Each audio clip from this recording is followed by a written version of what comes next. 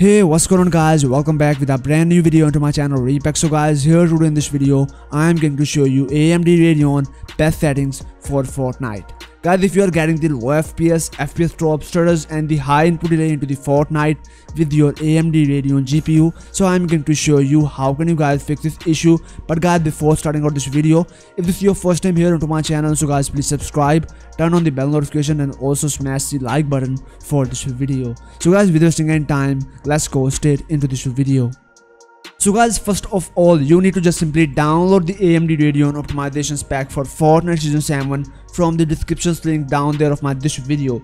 This is guys safe for your PC. This is not any type of virus. This will guys help you to guys improving your performance into the Fortnite with your AMD Radeon GPU. So guys, first I'm going to show you the settings with this boost pack, and then I'm going to show you AMD Radeon control panel best settings for the Fortnite. So first, what you need to do guys is simply right click here and extract it here on your desktop. Click yes, and guys, you will get this folder on your PC. Here is our AMD Radeon optimizations pack folder. Open this guys folder, and first here is the file for the full screen command.reg. Just simply right click here, click on this merge button, click yes again, and guys, here we're done. Next, here is the run command. So guys, just simply double click here.